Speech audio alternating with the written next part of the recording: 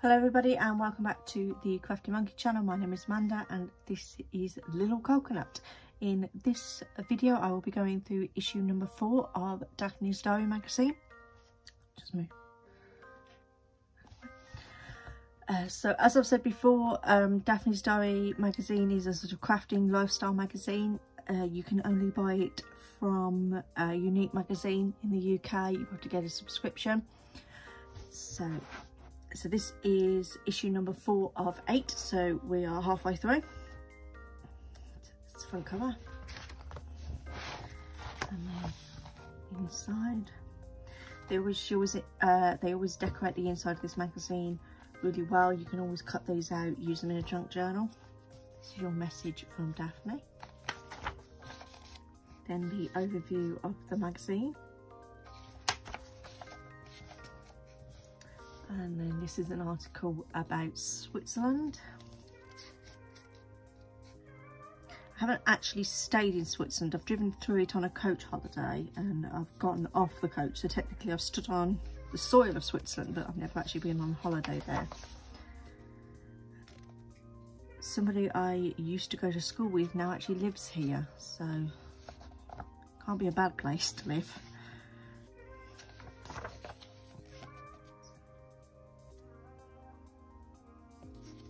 Some lovely pictures you can cut out. Then a recipe on how to make strawberry ice creams.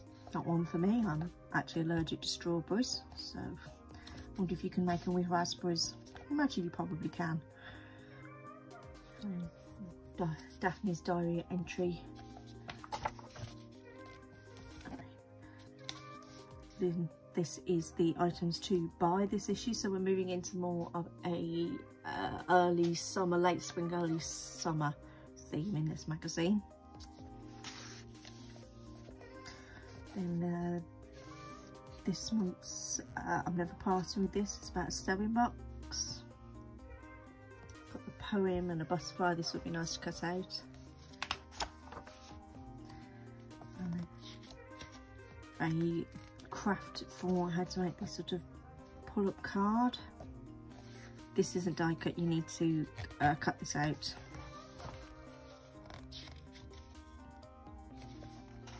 Elements. And tips for going on holiday. And the visit to somebody's house, which happens in every issue. Again, some of the images you can cut out and use.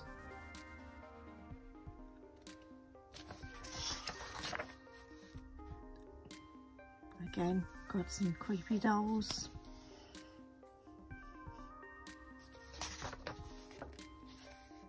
And then 2 recipes. So a veggie pizza and a roasted cauliflower steak. This is quite a popular recipe if you're vegan. Then the featured artist, she does ceramic painting.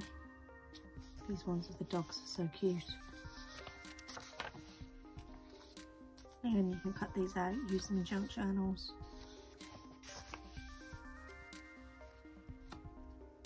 Body and health section with the Daphne's diary entry. And then the stickers this month are little stickers for labelling bottles and toiletries if you have to count them for going on holiday. Quite useful. This is the B&B of the issue.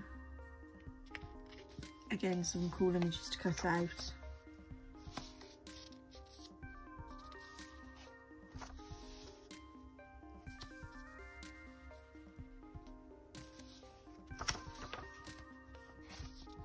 For an avocado and spinach salad. And then how to make a table.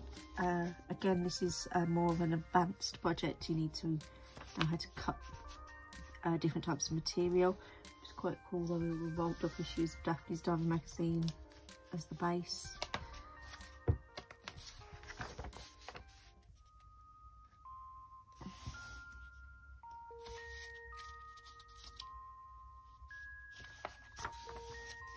This is the page where you can get your subscription.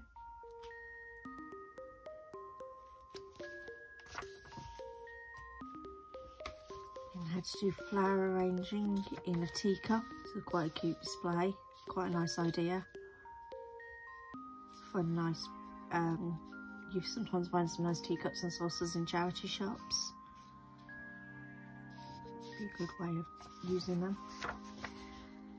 And this lady who does needle felting. These are very advanced needle felting.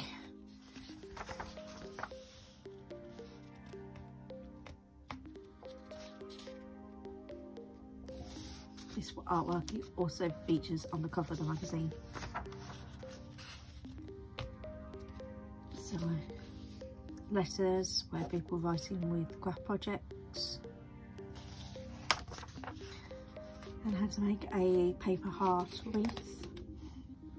It's very similar to the pom-pom technique that was in issue number 3. And you can visit Inkwell Cottage in the Cotswolds. Lovely part of the world.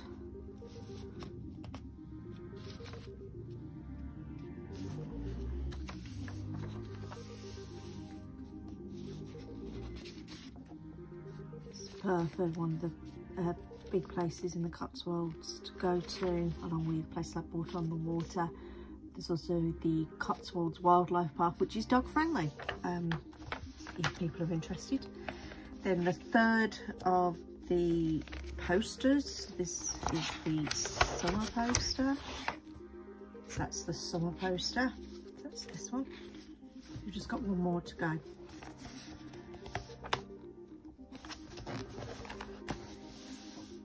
And then Mind and Soul, the Daphne's diary entry.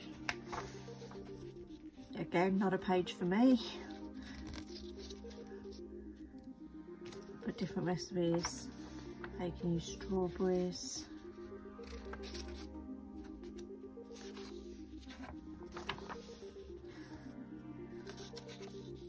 And then I had to do dried flower painting, so they've dried the flowers and then painted over them, which is an unusual way of using them.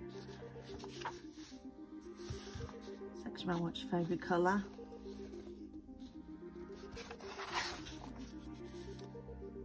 Colour symbolism and what it means.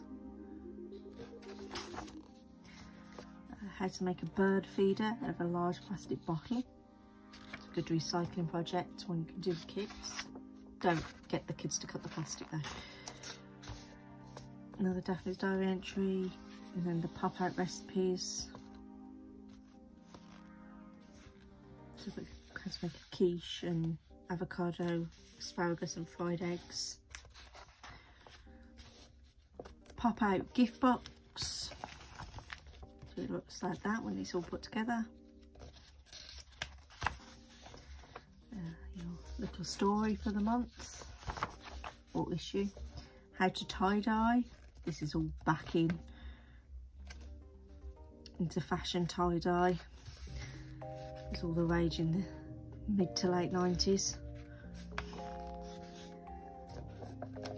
And what about going on holiday? Like a top 10 holidays. There's a section about flea markets. And how to make flower ice cubes. So these look cute in if you're having a garden party. The symbolism of the maypole. This is a very English thing, the maypole. They used to teach this at school. I'm not sure if they still do now. Back when I was at primary school in the early to mid 90s, they used to teach maypole dancing. Right, pumpkin soup with chickpeas. This seems like an odd recipe for this time of year. I would have thought this would have been in more of the sort of Halloween, autumny type thing, but it seems like a nice soup. The colouring page. ice creams and desserts. Section about Coco Chanel. Again, lots of lovely images you can cut out here. The iconic quilted bag and the suit, the tweed suit.